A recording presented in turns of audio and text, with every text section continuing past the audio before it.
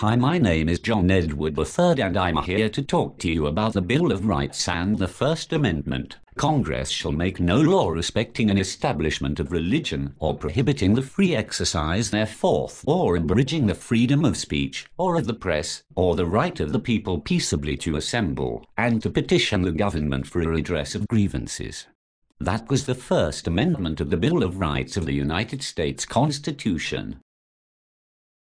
It was signed in 1789. It basically meant that the states would not make fun of their religion or what they stand for. So the colonists had the right to pick their religion and other church-going members could not make fun of them. James Madison was the person who wrote the 10 Amendments making up the Bill of Rights. Thanks for listening. Goodbye.